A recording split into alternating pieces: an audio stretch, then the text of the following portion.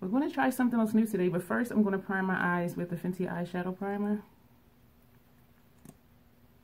I don't have brushes out or anything. Oh, goodness.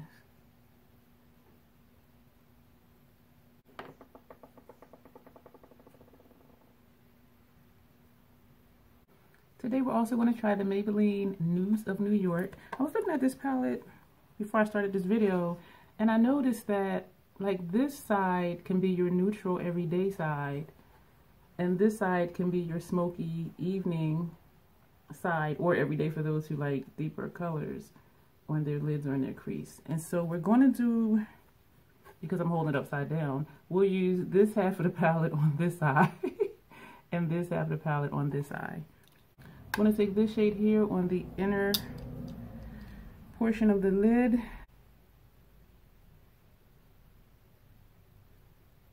I'm going to take this shade here and on the center of the lid.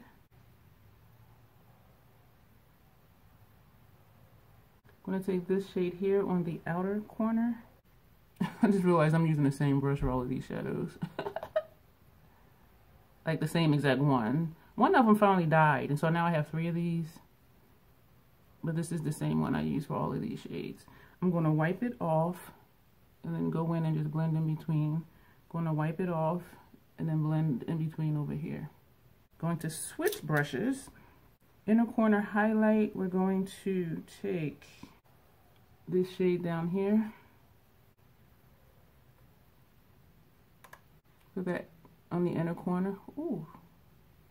We're also going to take that as a brow bone highlight very lightly, because I didn't realize it was going to be that, what's the word, dusty. Well, not dusty, but I don't even know what to call that. So we're going to go back with that first brush, and we're going to go in with the shade we use for our inner corner, and we're going to put some of that back to tone down the paleness of that shade. Okay, that's better, right? And also lightly dust right there. I'm going to take a clean brush, and we're going to go in initially with this shade. We're just going to put that underneath just to start. And we're also going to take that as a transition. Then we're going to take this shade here. Which one? This shade here as a transition shade also, using the same brush. I'm going to take that down to the outer corner a little bit. I'm going to take that first color we put as a transition, same brush, I did wipe it off, and we're going to go over that to blend the transition in with the top of the lid colors.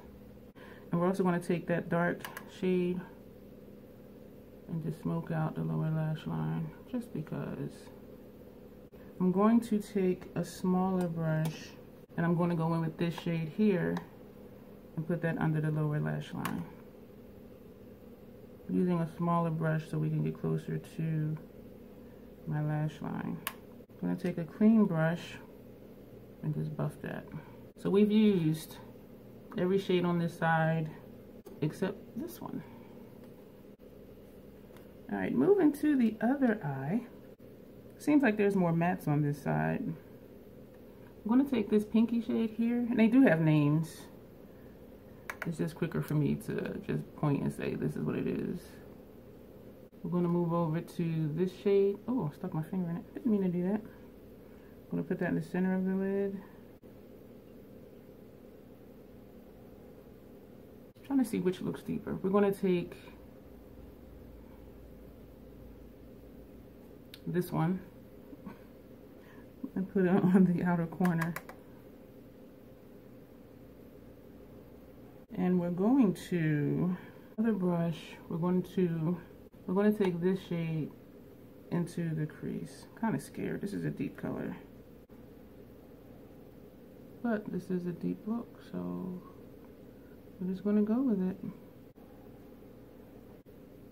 We're going to take a small brush, and we're going to take that same shade, and we're going to run that on the lower lash line.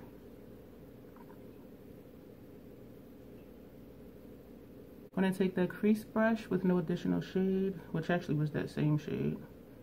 And actually, you know what? Let's dip into this one and run that under here. Then we're going to take a smaller brush and we're going to go into this shade here. Use that for inner corner.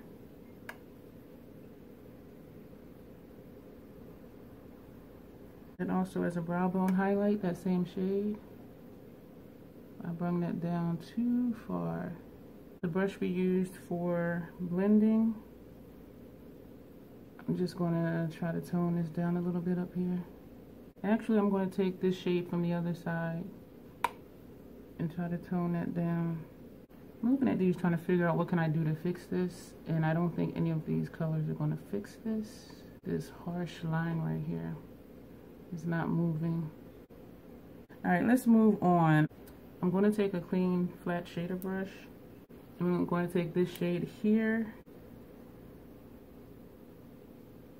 And we're going to put that on the center of the lid to try to liven up this look some. And we're going to go into this shade here and put that on the lid.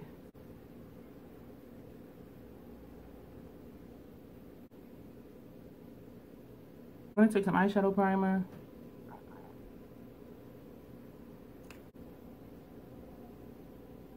I'm going to take that same shade, this one here.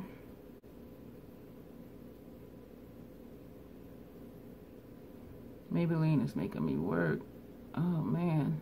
I'm going to take a clean blending brush. I'm going to go into the Anastasia Denoni Camel palette and we're going to take this shade here and we're going to try to diffuse this line right here. So this is what we're working with. Uh-oh. My eye is tearing.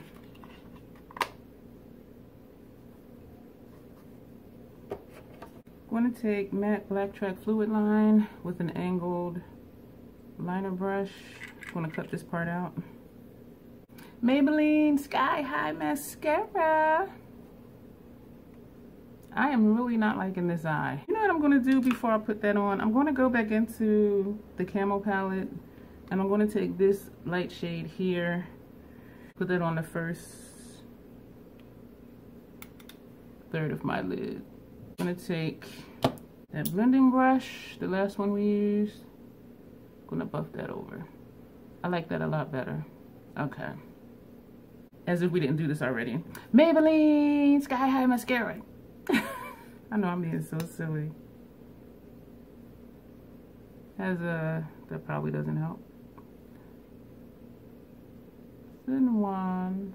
I'm so used to that Fenty sample one, which was only like this big, so I'm used to holding the entire thing like right here, and so it feels weird holding this way back here and putting mascara on. It feels like I have no control over where the wand bristles are going, which I actually do, but I'm just not used to having my hand so far away. I like the mascara.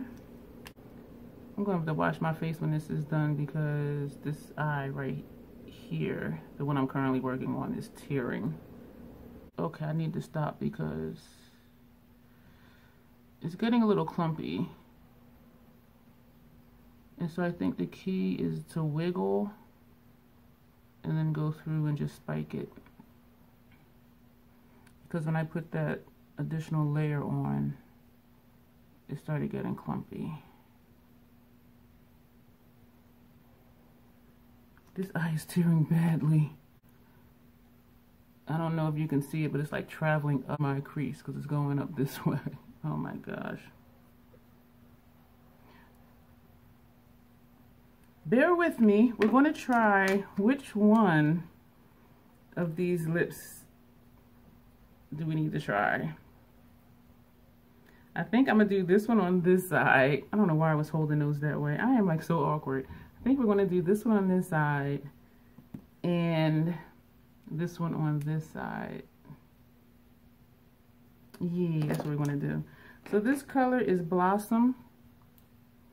I realized I forgot my blush today too. I still do have on chapstick. I didn't wash it off. I'm kind of rushing now because this eye is really tearing and irritated and I need to wash my face. And so I'm just trying to get through this video.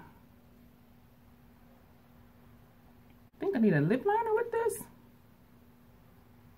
But it is a pretty color, very neutral color, which is good because this is the neutral side. This color is Carnation. I like the wands on here.